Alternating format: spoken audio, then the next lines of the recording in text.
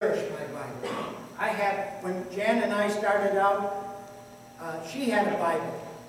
I always kidded her because she had $20 in that Bible, and I said, that's why I married you. Wouldn't have taken us very far. But we didn't have a real study Bible. Now we have a Bible, probably of every Bible that's out there, and it's interesting how God has blessed us over the years and made it so we can study, we can search out the Word. A Bible is something that's personal. You really need to have your own Bible, and you need to cherish it, you need to love it, you need to say, Father, thank you that you sent your Word, and your Word gives eternal life. And I trust in your Word. I renew my heart and my mind, and I know that you are with me always, for your Word says, I will never leave you nor forsake you. Do you believe that? Yes. Amen. And so now as we look and we turn over in our Bibles to the epistle to the Philippians, chapter 4, we're going to start at verse 4. And we're going to let these words sink in. Faith comes by hearing, and hearing the Word of God. But you also must give yourself to the written Word. Do you agree? Yes. Amen? How many of you went to school? College? You had to have books, right? What happens if you didn't show up with your book? You didn't. It was pretty tough, right? Amen. And so when you come to the Bible, this is a training ground. This is a place where you're going to be challenged, you're going to be encouraged, you're going to maybe, the Word may discipline you, but it's all for your good. Amen? And so I taught at the college up here, and at the time that I had my classes, the guys would wait for me. I would usually be there before them, but one time I came in and this one man says to me, he says, just check me in. I said, what do you mean, check me in? Well, I'm going home. Just check me in. Because if I would check him in, he'd get paid for coming. And I said, wait a minute. You have to be in my class before I check you in. No, I don't need to be there. I don't care about what you're teaching on. And well, I said, if you're not there, you're not going to be checked in. He didn't like that. If I'm going to be here, you are going to be here, and God's here with us, is He not? Yeah. Amen. We need to have the handbook. I know some of you have your phones and your laptops and everything else. Maybe a pigeon flies in here and gets you the Word. The Word must be before you. You must let your eyes see it. You must receive it and believe it. Amen. I know when I made a commitment with the Lord, I was so turned on, and I went from the back of the church, now everybody's going to move forward, all the way to the front, and I was like a little bird. Feed me, feed me. How could I have missed all this that's happening, and these people are singing and worshiping God? I could hear some of you singing. You have beautiful voices. And you need to really sing out. God has given you a blessing, a gift of singing. Did you know that? You could probably go on one of these programs. America's Got Talent. Right. All right. So, Paul exhorts the church, you and I, we are the church, to stand fast, be of the same mind, rejoice in the Lord always, in everything. You know, when I read the scripture from Romans chapter 8:28, all things work together for good to those who love the Lord. You agree with me? Yes. But then when the testings come and the storms come, you're wondering, where's God in it all? And He's saying, hang on, I'll bring you through it. And you'll see the lesson that was there for you. Can you agree with that? Amen. and in everything believe that the Lord is faithful. He is faithful. And so this letter to the Philippians is a very strong letter for all of us to think on, meditate, ponder, and put it into our lives. This letter also is written to those whose names are in the book of life. To those names who are written in the book of life. What are you talking about, Pastor? Well, just up before he starts that letter, the question you need to answer, number one, is your name in the book of life?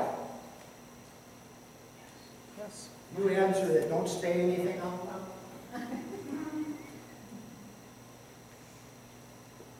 Because understand this, God has a book of remembrance. How many of you know that? Yes. Now, I've given you the answer to that. There's a book of remembrance. You want it again? Malachi, chapter 3, verses 16 through 18. God has a book of remembrance. Get your name in the book. Paul says to his brethren in Romans 10:8, but what does it say? The word is near you, in your mouth and in your heart. God's word needs to be spoken to be activated in God's power. Would you agree with that? If I want to get the best out of our relationship with my children or with my wife, with my friends, I must speak well. And I must speak of the love of God that's in my heart to flow out, to touch Jan's life, my kids' life. When I finish talking with my son, he lives in Pennsylvania, or my daughter, I always say, I love you. I've known too many people that I wish I could have said a little bit more because they left to be with the Lord. And, or I had an opportunity to share with someone to find out they didn't make it, and then you have the question, did they know the Lord? Was their name in the book of life? Well, then I have to lean on the fact that I know God is just. And it is not the will of God that any should perish, but that all should come to the truth. What's the truth? Jesus Christ said, I am the truth, the way and the life. No one cometh to the Father but through me. Amen? Amen. 14:26 in John, I believe. Is that right? Yes. All right. Amen. Praise God. The word is near you and in your mouth and in your heart. That is the word of faith which we preach. Now Paul, he went to his brethren, just like we should go to our friends as opportunities come, and tell them about the love of God when they're fearful or they're saying, what are these politicians doing? We can say with faith, nothing. Only God has the answer. Ever since we abandoned God's word, abandoned God's ways, things have been collapsing. You have seen nothing yet. There's more on the horizon. Now, we are not called to live in fear, but in power and love and a sound mind. Amen? Amen. And he has given us a sound mind. I stand on that. When people ask me, how are you doing? I said, I have a sound mind. Are you sure? Well, that's what the Bible says. I believe it's 1 Timothy 1:7. Now in verse 9 of Romans 10, it says this. Now listen, remember, the Word of God needs to be activated. Brother Dave led into that area of what to do. Now some of you need to read. It's not like you're going to get saved all over, but you need to reaffirm to yourself, I have confessed with my mouth and I believe in my heart. Here's how Paul said it. That if you will confess with your mouth the Lord Jesus and believe in your heart that God raised him from the dead, raised him from the dead, you will be saved. And what's wrong with that? You know, you could ask most anyone out there at Walmart, you believe there's a God? Oh, yes, I believe there's a God. You go to church or you have fellowship with others. I don't believe you have to be in a church to be saved. You're saved by your faith in Jesus Christ alone. Amen? You come to church to be with those of like mind, right? There's a scripture that says, and you know this, Psalm 122. I was thankful when they said, let us go to the house of the Lord.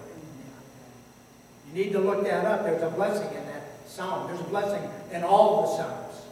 And so we activate it by confessing it. Now, no one had to tell me that. I received Christ into my heart in a UPS truck.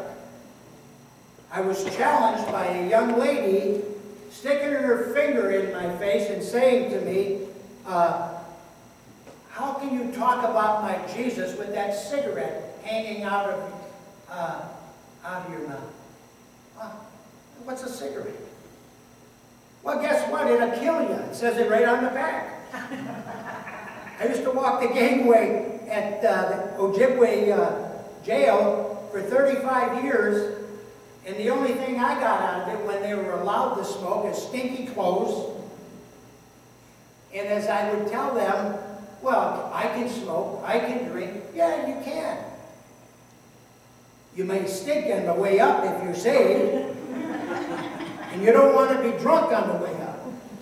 You want to rejoice in the fact that God is taking you up. Amen. Amen. Amen. And so, no, you can go to heaven smoking.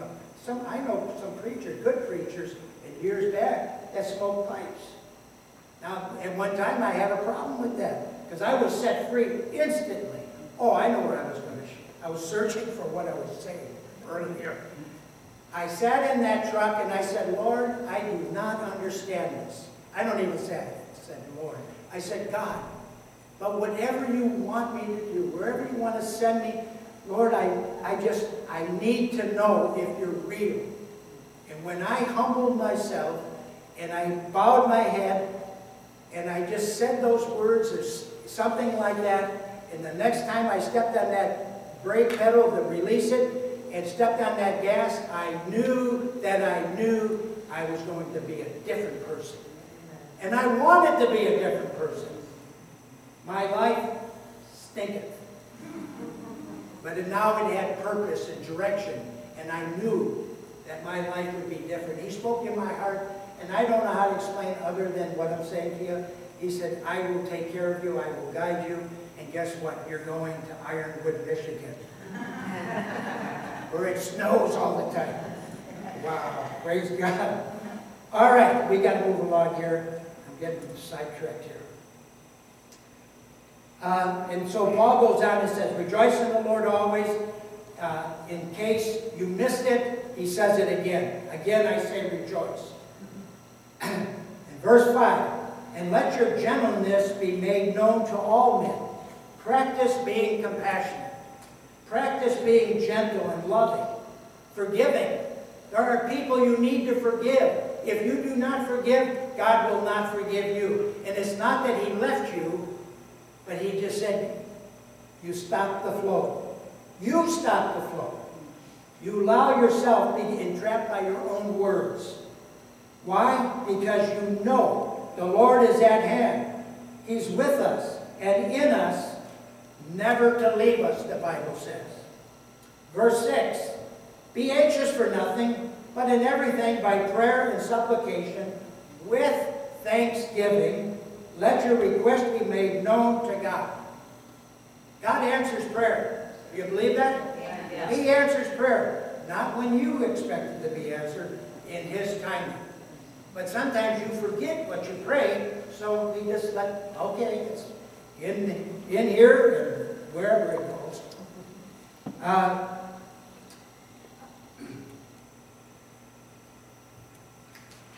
In verse 7, result of standing in faith.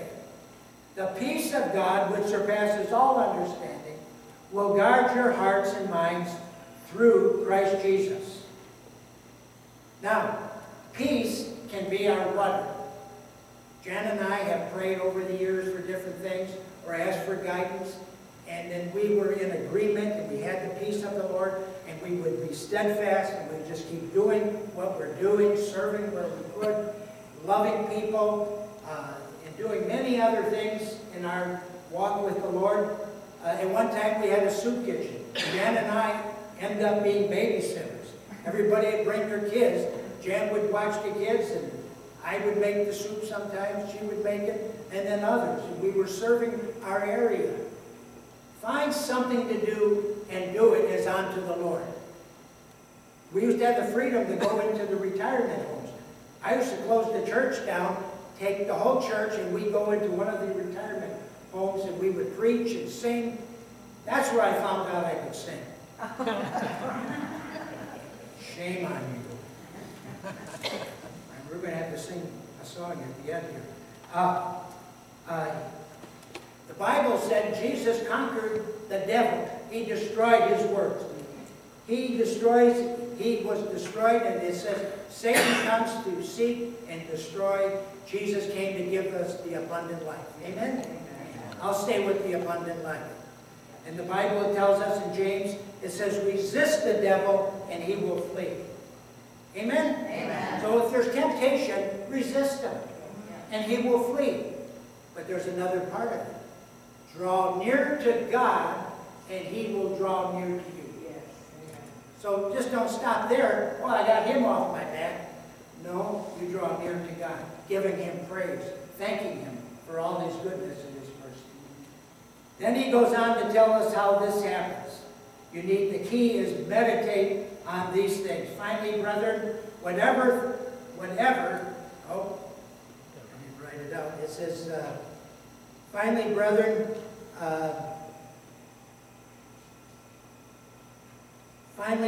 whatever things are true, whatever things are noble. You know, I just thought, it came to my mind. I used to have a brother, and I used to call some of the different people in the church that I knew and who had the ability of preaching and teaching God's Word to come up to share if they wanted to. Some of you say, oh, I'm not coming next week. No, I would ask you and know that you had a heart to do that. And I had one brother, and I think he used to sleep with his eyes open when I was preaching. And when he would share, he'd take forever, and I'd sit down. Say it! Get it out! Jan knows what I'm talking about. Some of you probably don't. Because that's how he does. He's not in a hurry. I'm always in a hurry. Finally, brethren, whatever things are true, whatever things are noble, whatever things are just, whatever things are pure, and whatever things are lovely, whatever things are of good report, if there be any virtue, and if there be anything praiseworthy, meditate on these things. In other words, take control of your thoughts, casting down all vain imagination. And the peace of God, which surpasses all understanding, will keep your minds and your hearts in Christ Jesus. Amen? The things which you have learned and received and heard and saw in me, these do, and the God of peace will be with you. Who will be with you? God will be with you. And so your homework for the week is to read this, continue to read the rest of this chapter, and get the benefits and the blessing of it. If you just say that your name is written in the book of life, you are called to be responsible. Pressing towards the goal in Christ Jesus. Press on, church. Don't let this old, everything in 23, it's past. You cannot do it. Look forward to the new things that are ahead. And know that in this scripture, I would encourage you to read the whole book of Philippians by next week. It's 4 chapters. Can you do it? Yeah. There's 3 of you. The rest of you remain silent. And I want to say, how long did it take? And you know, I don't know why God chose me, or why he chose Dave, or he chose Randy or Jerry or someone else. But we step up to the plate and we say, Lord, for your glory and your honor. Amen? Amen? So if you're called upon, just give what you have and God will bless it. In John 15:5, it says, I am the vine, you are the branches. You can do nothing without me. So know that the Lord is in you. He will help you, and He will speak through you. And everyone said, Amen. Amen. Amen. So if the singers will come, and I will give you a closing thought for this week from Ephesians chapter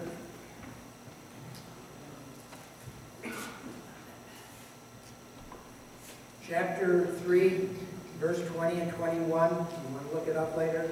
Now to Him who is able to do exceedingly, abundantly, above all that we ask or think, according to the power that works in us. The power can't work in you if you don't have the power in you. Amen? Someone said, well, how do you do that? I trust God. Before I became a born-again Christian, and before I got filled with the Spirit of God, I would have never come up here to share. It's the power of God in you. Amen. To Him be glory in the church, by Christ Jesus, to all generations, forever and ever.